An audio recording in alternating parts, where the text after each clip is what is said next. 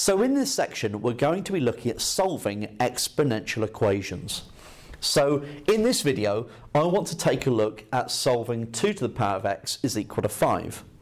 Now we've already put in a lot of the groundwork for this. We've been solving exponential equations like this as we've been sketching exponential curves and logarithmic curves. And we've also looked at how we go from exponential form to logarithmic form. We've done all that already. So this is now really bringing it all together and showing you how we can solve more complicated exponential equations and the techniques that we use. So when solving 2 to the x is equal to 5, this is in exponential form. So I can go to logarithmic form and write x is log base 2 of 5. And that's it. That is the solution to this equation. But behind the scenes, in the middle, is a step that, for this example, I would never bother writing down, where actually we are logging both sides with base 2. So what I mean by that is we are taking log base 2 of both sides of the equation.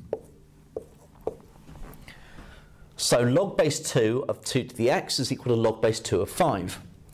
Now this right-hand side is what we're familiar with, that's the answer.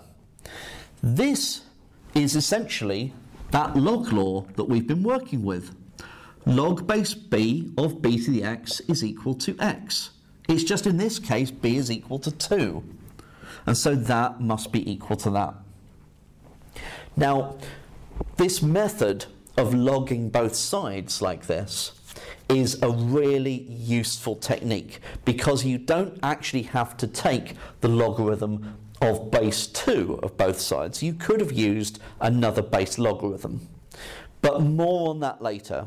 Okay, when we come to look at more complicated examples where we're going to be taking the logarithm of both sides and working it through that way. So we're first of all going to focus on solving exponential equations, making sure we're happy going from exponential form to logarithmic form, and then we'll take a look at logging both sides and the types of problems that we're going to need that for.